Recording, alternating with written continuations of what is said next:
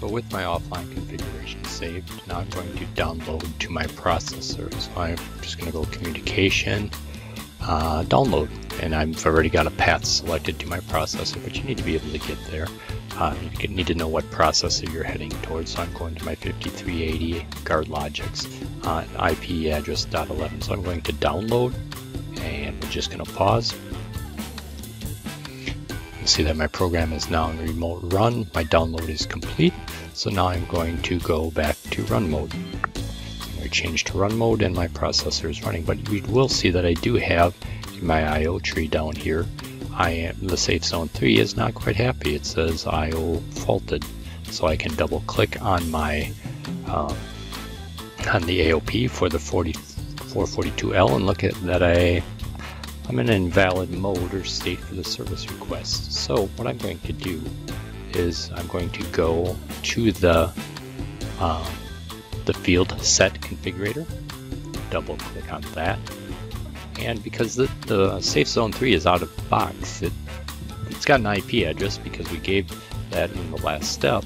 We really need to see what's going on with it, right? The scanner has no configuration, it has no real idea.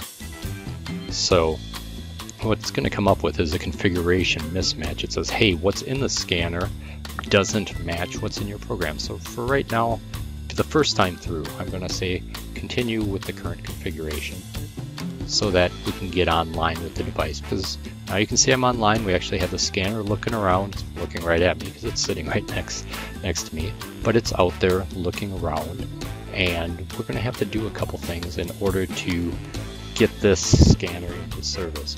One of which is to set up a password. So I'm going to go to service. I'm going to say user password. And we need to give it a new password. In order to do that, I'm going to click on the pencil and type in a password. For my demonstration, I'm just going to do lowercase Rockwell, R-O-C-K-W-E-L-L.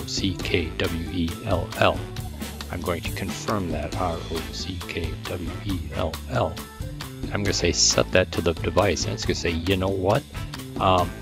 That's something new, but I need some permission to do that. So from the administrator, the default password can be found in the user manual as capital A-B-G-M.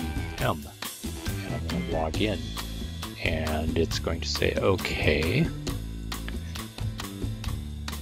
And it says password successfully changed if everything goes through here correctly. Yes, it's successfully changed, and I click OK. So now I have a password in here, Rockwell. It's the new password. From there, I'm going to go to configuration, which is go back to configuration menu. Down at the bottom, we're going to say I want to transfer to the device what we've already programmed. I'm going to click transfer to the device. It's going to say who's your password, and we're going to type in that R-O-C-K-W-E-L-L to allow that transaction to take place.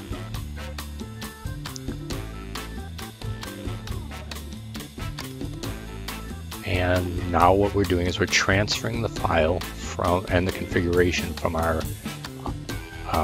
AOP actually down into the controller.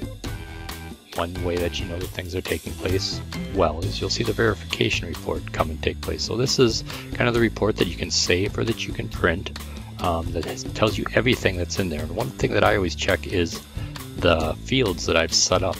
So I scroll down, hey, that looks a lot like my left and right field, my left and right warning fields, and also those cases that I set up. If those are there, it's very likely my configuration, so then I can click OK. So after I click OK,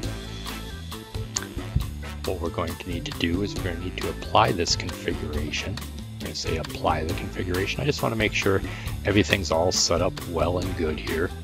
And now we're running. Because we were out of the box this first time through, we didn't have to reset ownership or anything like that. That's going to be a separate issue, but because we had a fresh scanner, what we just did, now we have a running SafeZone scanner.